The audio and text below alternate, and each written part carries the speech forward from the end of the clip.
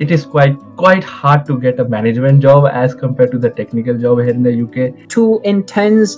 Is it easy? I mean, how did you find actually doing the MSc course in the UK? That 1 year will decide your whole future.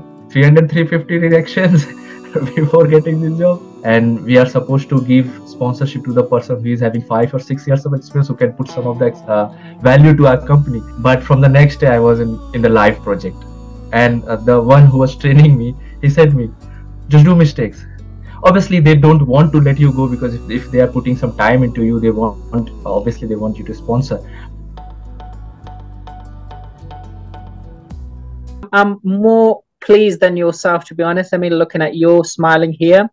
And the reason being, because when I started basically this journey, when I said I need to basically share my experience with graduates, so the main sort of purpose was so they have success, basically what they're looking for. And looking at graduates like yourself, I mean, you achieved what you wanted basically in your life, basically that was your aspiration.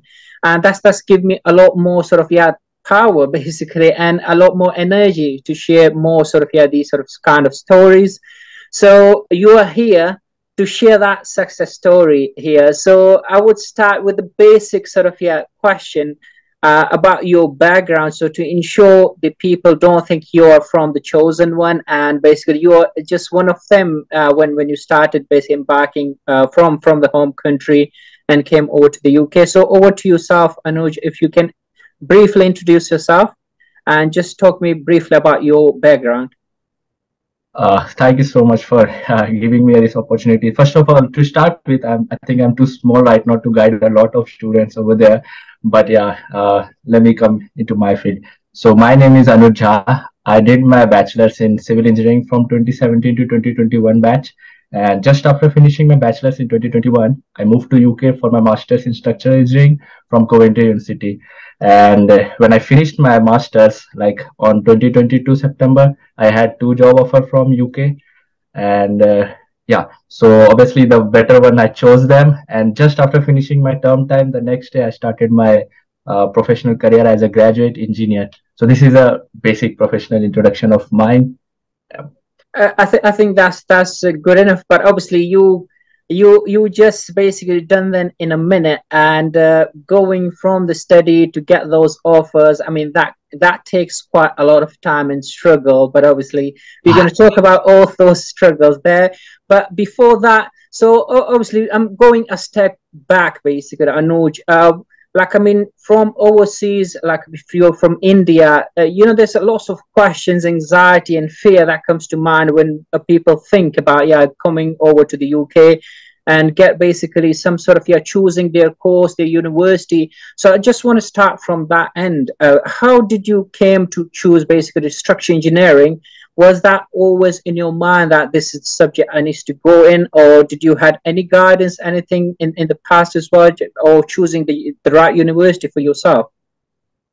So basically, when I was in my third year of bachelor's, I was doing my civil engineering, and obviously I'm not that good in some of the management things. I am quite good in numbers and technicality, but I researched about the UK and all. And as I said, a lot of students as well, because civil engineering in this shortage occupation list, you have to research a lot, everything from 0 to 100, everything. You can't rely on this is the possibilities and this is the possibilities. So it is quite hard to get a management job as compared to the technical job here in the UK. And as I said, like I was lucky, like I'm quite good in technicality. So for structural engineering, the next step, from civil engineering, the next step, I thought like to go with the structural engineering or MSc in civil engineering. But to be more precise, I chose the structural engineering. And it's not that hard to get in the management as well. But as compared to technicality, you need quite more efforts to get a management job in here in the UK. I'm not lying. It's like honest review about that, because for technicality, somehow you need soft skill is very, very much needed for everything. But if you for management, you need to be more like to convince people. You have that ability in your mind, like what you are speaking, how you will convince the people and all. And for technicality, that we we use the numbers and all, but you just need a basic thing of communication, like you just provide your details to the other things, other people. So this was in my mind. Then the second thing about, like, don't go with the universities. Universities ranking are nothing, just unless until it's Cambridge and Oxford as some of the Russell groups. And as per my thing, all of the students who came from India and Pakistan, they all are like middle class family. Someone just who can afford, they can go with the Cambridge and some Russell groups, or else go with the modules. Which modules you are best in, what you are looking for in the futures, which modules are in the demand, and which modules you want to score the most, because modules are the best. You have to be focused on the modules. Don't go with the university rankings, and no one is looking into university ranking. No one, no one. Yeah, if like I haven't had any experience where I was in the UK. I just had 6 months of bachelor's internship experience. So yes, do some of the hard works to get 2-1, which is like above 60%. Somehow, if you don't have experience, the recruiters or the employers will see, but no one is gonna see your universities unless until it's Cambridge and Oxford. Just leave that things. So this was in the mind. Then I went to the modules. I selected the Coventry University. I came here and just started my process from zero. Yeah, thank you very much, Anuj. I definitely will vouch that actually the university ranking, it doesn't matter at all. I've been in the industry for quite so long, and trust me, I should say I even lost my degree, and because no one is asking about it, and no one cares. I mean, where I did my degree from, so it doesn't matter. And as you pointed out, I mean, module is the key basically. So you need to ensure like I mean the modules, that's what your aspirations are, this is what you see your future in basically in the UK. As long, I mean, they're aligned with your future aspirations, the modules, I mean, you should go with that. And as you pointed out, like majority of us, I mean, from overseas, them from middle class sort of society, so obviously if they can save sort of money as well in terms of the fee, that is always positive. So yeah, it's really good point there. So in terms of like I mean, obviously you said, I mean, you had that in mind, you were good in technical. Did you need any help, I mean, to get admission in the UK and basically choosing that structural engineer so that course as well, or did you do everything yourself? No, I researched about the modules and about the universities. I selected 3 or 4 universities, and I think I discussed with you as well when you were doing the calls and all. So yeah, I had in my mind these universities are the best for me, which provides me these modules, and okay, I'll go with that modules. Then I researched about the universities, about the location. Obviously, you need to do the part-time jobs for your livelihood. You're not supposed to just give all the loan and expend all the by your father's money. You're not supposed to do that. So yeah, I chose Coventry, and then I went for a good consultancy in India. Uh, that they have like good reputation and all. So then I just said I don't want any type of expression from you or any type of guidance. I had all the research in my pocket, so just apply for these universities and all, and I just want these courses. So they said all right. They applied for them. I got offer from all the universities. Then I selected the Coventry University from them, and it was a smooth process. It was not that hard, but obviously because I was on my last semester on that time and COVID was on the peak, so my last semester exam got extended from 1 to 2 months, and universities were continuously mailing me like, we need your degree, we need your transcripts and all. So it was just conversation between me and the university. They at last they agreed with, all right, we will give you some 1 month of space, and by God grace, I got admission. I just came on the September intake on 2021. Yeah, that's really sort of, yeah, like in short, I should say you need to have your research done before you go to the consultant, because they can basically impose their own sort of, yeah, like yeah, they can choose your course, I mean, for yourself, which doesn't work in most of the cases. So as you mentioned, I mean, you had done all your research, so you were clear in your mind, I mean, this is the course I'm doing, and basically I don't have to deviate from that. This is where I see my future. And that is really important point, because I've seen quite a lot of people, they come along, I mean, having even not just a degree, but also the background in specific field, and they come to do completely a different degree, which doesn't tie up basically the two. And I'm sure, I mean, they come up on the hands of similar sort of, yeah, the these kind of basically the consultant, they advise, I mean, this is more scope of this course, and that's where they get that sort of caught up in that sort of sense. So it's really important, as you mentioned, that you need to have your background done, your background research done, that this is your future, this is what you have done, you will need to do in your future in the UK, and you are quite specific in that sense. So it makes a lot of sense, basically, if you have completely planned from the very beginning, from the very start, basically this is where you're going from and where you're going to end up. And in fact, I mean, that's where it helps a lot, basically, along the way as well, when it comes to finding the job in the UK as well, which will become later in this video as well. Right, so this leads me to the next question, Anuj. What about the course? Obviously, I mean, from overseas, people just think about, yeah, the difference. The UK sort of, yeah, courses, is it too intense?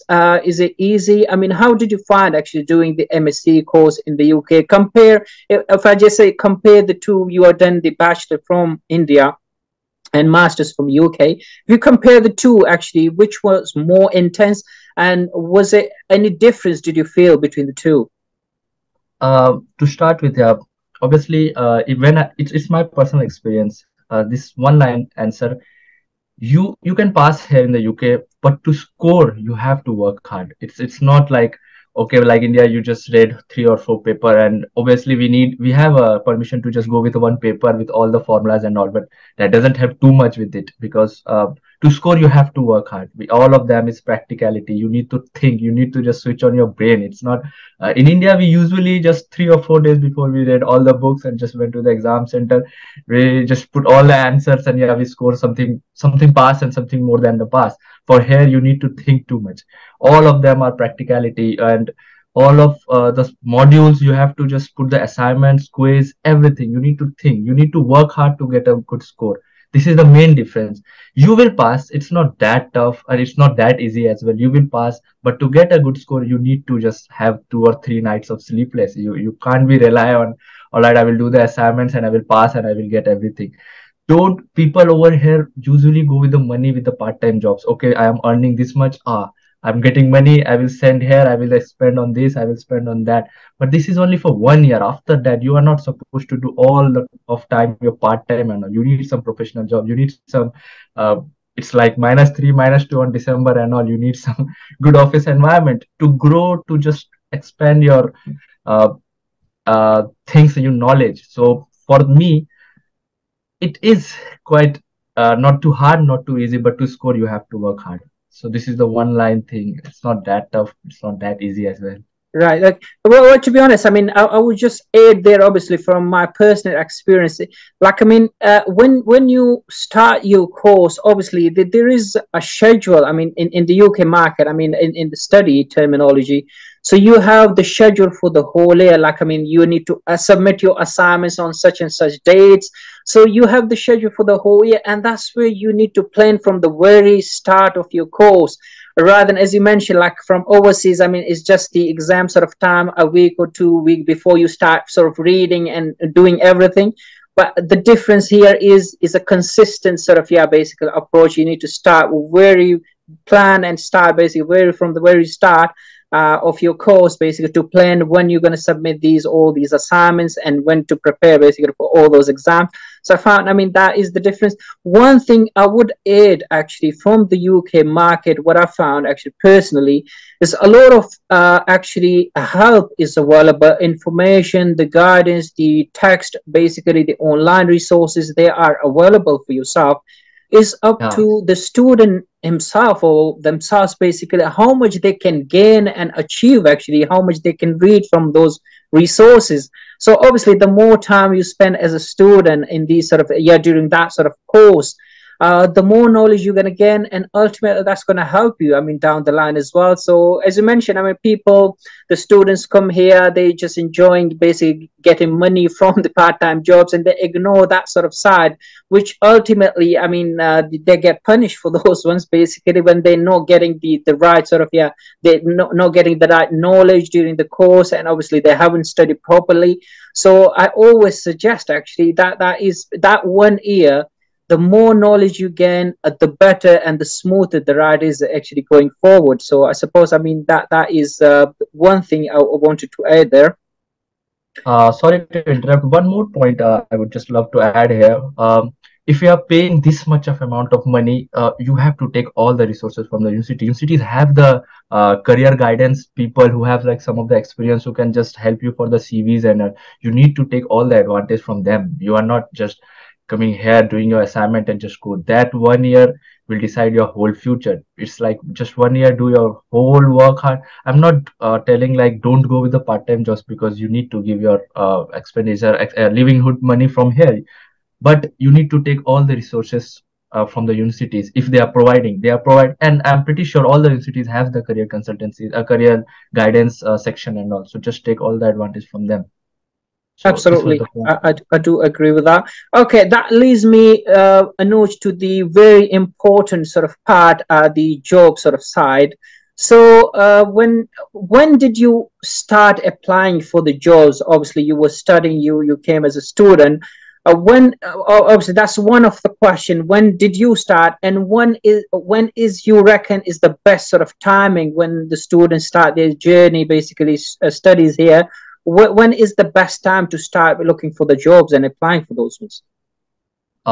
For graduate roles, mainly most of the big companies and the companies who is having the sponsorship license within themselves, they start their graduate role 1 year prior or 6 months prior. If you are coming for the September intake, like for 2021, I came in 2021, all of them graduate roles have started in August when I was in my final semester. So I started when I was in India. And or most of the middle companies who is having the sponsorship license, they start 6 months prior because it takes time. It takes 3 4 5 months. And some of the companies who just go with the recruiters, and they just take your CV and look into your LinkedIn profile, and just call and interview calls, some of the other process, and before the offer letters. But to start with the best time, I would say, yeah, if you are coming on September, it takes 1 month to just settle down, to uh, uh, solve out your accommodation, to solve out your part-time jobs and all. Just after finishing these things, start applying as soon as you can get into it. Because you are, if you just delay things, most of the people are behind you. You are in the competition, and a lot of students are coming in these last 3 or 4 intakes, a lot of students. So as many as students come here, we don't have too much jobs as well. You have like competition. You don't want to be just behind with everyone. If you delay one day, you will get behind of 5 people. So apply as soon as you settle down here in the UK. Just apply. Okay, you will get motivation once you will just apply. You will learn from your mistake. It's not just feel demotivated. Oh, I'm getting rejections and all. I have like 300 350 rejections before getting this job. So it's like just settle down and apply, start applying. No, absolutely. I would vouch that because it's a learning process. Obviously, as I said, when you come to the new market, so you need to learn that sort of skills. I mean, how you apply, how you respond, basically, and you need to judge yourself as well. How you respond, basically. You apply for certain jobs. It's not necessary you will get a response from every sort of application you send across. So obviously there will be only a few you will get a response, and that's where you build up that confidence and that sort of basically skill there. So by the time you complete your course, so you're pretty much ready actually to go on the market. Basically, that's where it's really important, as you mentioned, to start. The earliest you start, the better. Basically, going there. So, how was actually in your personal sort of circumstances? How was the response from the industry when you start applying for these jobs? Like, I mean, were you getting any sort of responses, or completely sort of you were ignored there? I mean, can you just explain that, please? When I was in India, I started applying, and obviously nothing happened. When I came here, I got initial interview, video call interview from a company. I had an interview with them, and as I said, I haven't had any experience, so that interview wasn't that much, so I failed. Then I applied, no response, no response, no response. Okay, all right, fine. Then after some time, when I learned from my mistakes, I just put my efforts more to the things where I need to. Then I got a call from a company, and I passed one, second, third, and fourth stage. And when I was on the assessment day, here we have assessment day as well. And over there, they said to me, like, you are too young to go with this role. And that role was graduate role. And we are supposed to give sponsorship to the person who is having 5 or 6 years of experience, who can put some of the value to our company. And for you to sponsor us, you can't put any value. I said, I'm graduate. All right, you don't have any experience as well. So I said, okay, so graduates are freshers. Somehow, somewhere they need to start as well. How can I start? And if you know that, like you have my CV, I don't have experience, you know that. So why did you take my 4 stages? Why I'm here in my 5 stages? They said, I'm really sorry. So okay, that demotivated me somehow. But okay, you learn from them. I just applied. Then on April, I applied for Canada, and you know about that. I got offer from the Canada as well. But obviously I came here, I don't want to start another life with zero things from Canada. Then I applied. I got one job offer in July. Then I got one job offer in August. So I joined the company who gave me the offer on August. So from there I started my career. It's now 9 months of experience. No, absolutely. As you said, I mean, you started quite early in your when you start join the universities here, so that gives you basically the skills. But yeah, how to apply, and you go through those process, like you say, you got the offer in July, which was still you were still doing your MSc. Like I mean, that was by end of the your course sort of duration. You were pretty much there. You got the job basically. So it's again, it's really important the early you start, the more skills, the more sort of the skills you get basically how to deal with these sort of things. In terms of like I mean, obviously you got the job, but obviously before that you have applied through the CVs and your skills, your competency. How did you manage that one? Basically, did you have gone like I mean individual sort of application, looking at the job specification, updated your CV, or you had just the blanket sort of CV and you applied to everything? I mean, how was your approach in that sense? I still have like 8 or 9 CV, or on them I prioritize like this is number one, this is number two, this is number three. So I usually prefer to go with companies career site. I had a list of all the companies, like these companies are having graduate roles, and so I usually go every day in the library to that career site. I applied, or it takes time to apply. It is like drainage of your brain. So I used to read their job description. With job description, I just take some of the words of like keywords, and I just apply to that CV. Then I just read my CV, then I applied. It's not like just blind your eyes and just apply with all the sites. Sometimes when you are feeling frustrated, just do it, but don't do it. Like sometimes quality is better than quantity. You will apply 3 or 4 companies, but do your best with that. So that was in my mind. I don't want to just apply all the companies, and just have a list of all the recruitment agencies as well. Do send your CV to them, because whenever the some jobs started, whenever some job vacancy are there and your CV is matching with them, they will call you. And that helped me as for getting my job. I got a recruitment agency call. So you have to just build your CV, and you have to just play with your words. Just take bullet points. I had 6 months of experience, so I have to show everything within that 6 months, and obviously final year projects and all.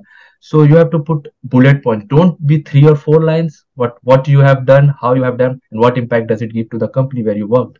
Simple. One line, 2 line. Don't go 3 4 line. No one is gonna read that. I know that employer just spend 6 or 5 seconds to just look one CV. So if you have that keyword, they will stick into your CV and they will just put side. Then they will read that.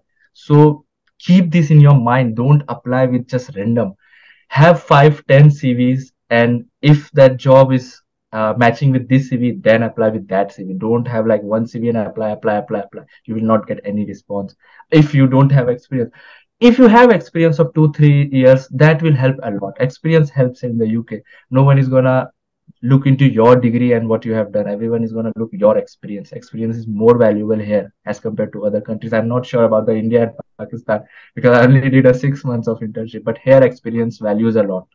So that helped me. Absolutely, Anuj. I will agree to that. Like when it comes to the CV, the keywords is really important, because that's how basically they choose the candidates. Obviously, that CV is your only representation towards, yeah, the recruitment agency and towards the employer. So obviously the right keywords there, the right sort of skills what you have to offer to the employer, that is important, and that's how you basically top up the list base in that sense. So it is important, yeah, to update your CV, look at the what the employers needed from your end, as long you actually tie in those sort of, yeah, skills, the requirements from the employer into your CV, that brings you on the top basically. Okay, and Anuj, just briefly, I want you to just give a bit of an explanation of your sort of your personal experience with the. Obviously, you got a couple of jobs offers, yeah, from the industry. How was the interview and the assessment? I mean, you if you had that one, can you just briefly explain that process, please? Um, when I got a call, I had a phonic interview. They just usually know about yourself, like who you are, what you are doing. It's normal, informal, but not informal. You have to represent yourself for the next round. Then I cleared that one. I got next day a call to come to the face-to-face for an interview and assessment day. So I went over there. They gave me a technical question, and I had like half an hour, 35 minutes. It was a technical question, and to be honest, I was not able to solve that. I just did around 40 to 50%. And then I had a conference type. They just gave me a topic and they were sitting in front of me, their colleagues and all. I just had to say something 15 to 20 minutes to check my soft skills. I'm again repeating, soft skills are majority of getting job as compared to technical skills. It is okay that you don't have that much of technical skills or basics, but you need to just improve your soft skills, your communication skills, your listening skills, how you react, your eye to eye contact, your everything. You need to have a good body posture and soft skills. So after that, they just saw my paper, and I told them like I was not able to solve 100%. Then they said to me like, I still remember that design manager. She said to me, if you solved it, you are not here for a graduate role. We know that you are not able to solve properly. I said, all right, thank you very much. Then I had a discussion with her around 1 hour, and that interview they just asked me about my background and my universities, what was my final year project. And yes, dissertation is quite important. Dissertation topic is quite important. They want to know about your research, what you have done, how you have done. So I had discussion with that and some of the technical questions, and 3 or 4 questions is why this company, and introduce yourselves. And one more question was like situation based question. One, tell me sometime you have like this situation and how you tackle that. So you have to be prepared with that, how you gonna answer that. After that, I had a HR interview. It was around 35 minutes. She normally asks same questions what she asked. Tell me something about yourself, your visa things. Yeah, you have to be certain with your visa. You have to be proper clearly. I am a student visa. Yes, I do have a 2 year visa. How about the sponsorship? Just clear with that. And then I had a 15 and 20 minute 10 or 15-minute discussion, because the office where I'm sitting, the head of that all the companies sitting, he had an informal discussion with me. And then next day I got an offer from them, and then I joined. So it was like 3 4 night of interview. So your group discussion or something, your soft skills, your technical paper, and then you clear things.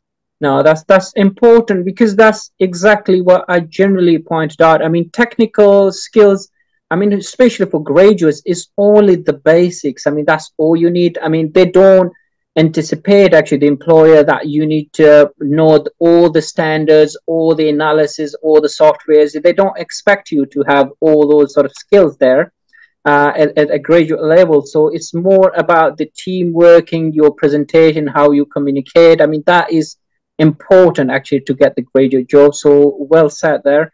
Right, Anuj. So from your experience, I want you to just pick 3 most important factors. I mean, one should consider when it comes to finding a job in the UK. Um, 3 more. Number one is just build your CV the best. Don't sometimes I saw someone is having no experience and they are having their CV 2 or 3 pages. No one is looking into it. No one is looking. Just be 1 page if you don't have experience. If you have experience, go 2 or 3 pages. I am not sure about that. CV is number one. Number two, your soft skills, and especially your communication skills. How you gonna represent yourself?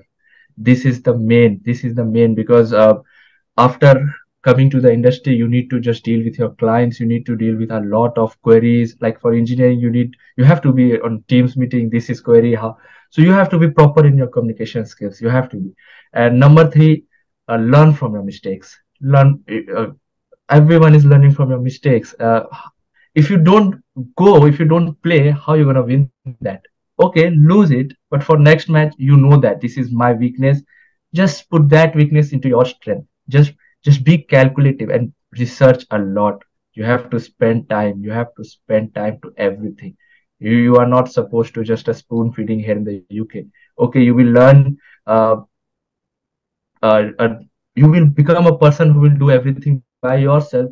It's your personal life. For professional, you also have to do everything by your own. So just these three things: CV, communication skill, learn to research. You have to go through it. Yeah, thank you, Anuj, for sharing those three most important skills there. Right, I'm just coming towards your sort of now. You have got now the graduate job, and I just wanted you to share actually because there's lots of anxiety from the graduates as well. Like I mean, when they join a company, what they need to go through, basically what sort of training or mentorship that will be available to them. So obviously you've been working for about 9 months now in the industry. So I just wanted to briefly explain actually that process. Obviously, once you joined a company, how did that all went basically? Did you get straight away on the projects, or you had those sort of training sort of the initial training you going through those ones? So if you can briefly explain that, please.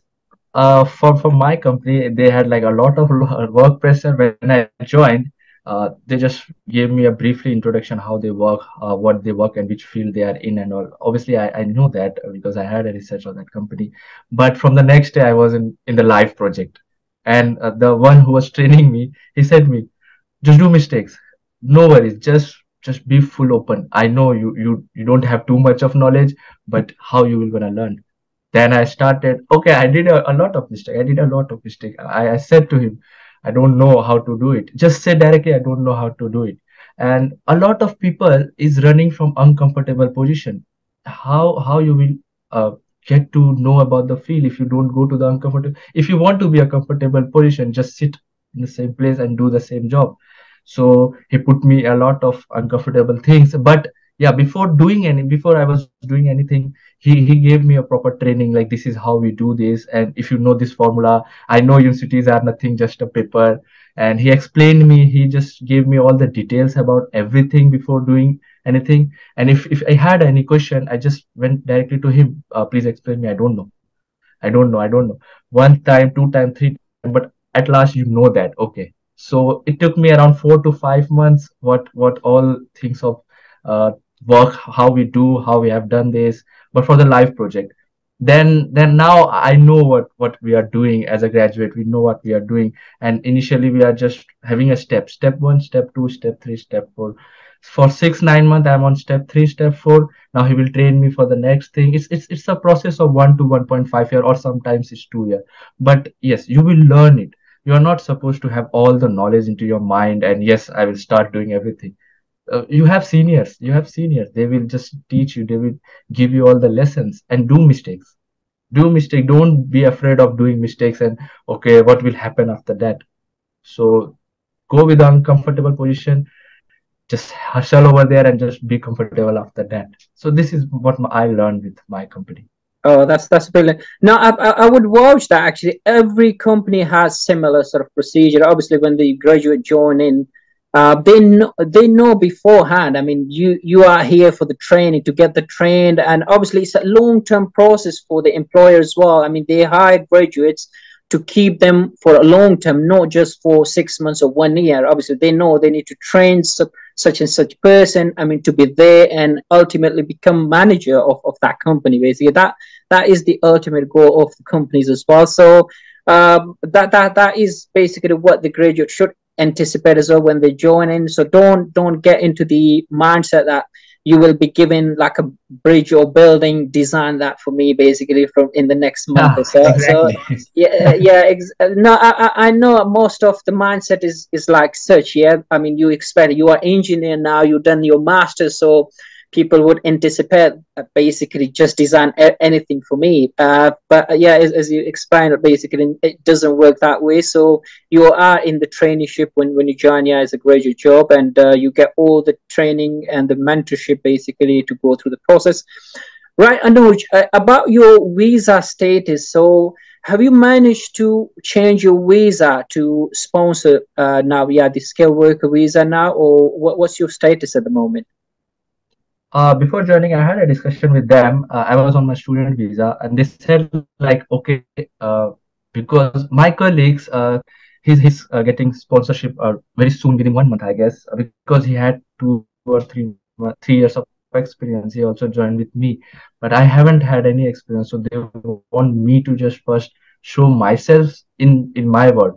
They want me to show myself, and my student visa got expired on January this year, and I was on probation period. So they do this thing, but one thing keep in your mind: just be sure with your sponsorship. Just let them know about, yeah, this is my criteria, and please put onto your contract so that you are be sure. And just for having assurance your company is on having sponsorship license or not, you have a list of sponsored license companies on government website. You can see over there.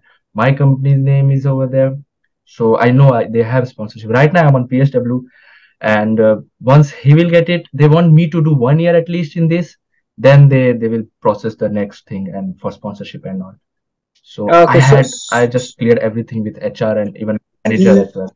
absolutely. No, that is crucial. You need to be really clear with your sponsor about your status. So obviously you don't create doubts. I mean, where it comes to basically getting that sponsorship or any sort of help, because that is now your future when you join someone, basically some company. So you need to ensure you have you have clear up everything about your visa status, and that's how the best you can get help as well from them as well from their end. Right, Anuj. I mean, that is really, really useful. Sort of, yeah. Obviously, it's a short time, but I'm sure lots of the basic questions, actually, I will raise here. That is mostly on the mindset of the Sorry to graduates here. interrupt you. One